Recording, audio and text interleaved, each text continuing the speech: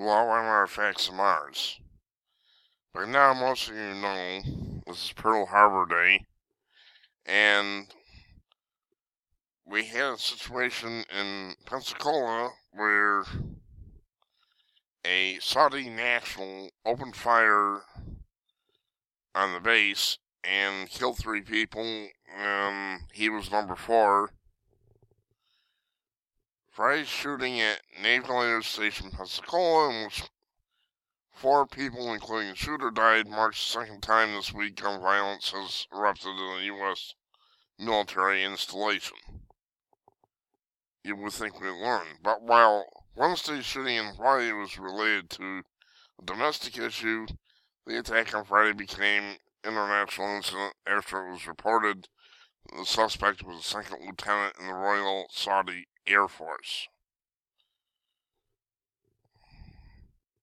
Mohammed, unpronounceable according to authorities, was one of about 200 foreign nationals receiving training on Naval Air Base as a part of a program in which U.S. allies send members of their armed forces to study aviation.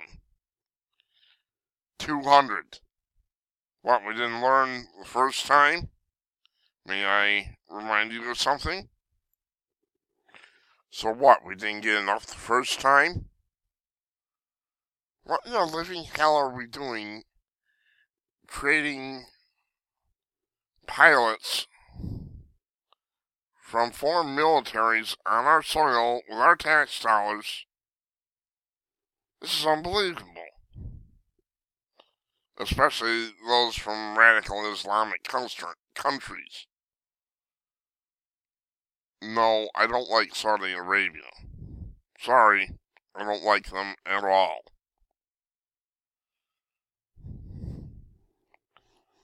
But then we learned the first time, it's not coming up.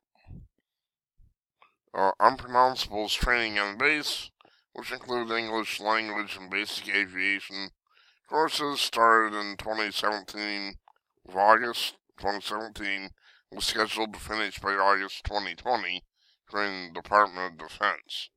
Like I said, didn't we learn the first time? Or, do we have to send a reminder? Or does something else have to happen before we finally wake up?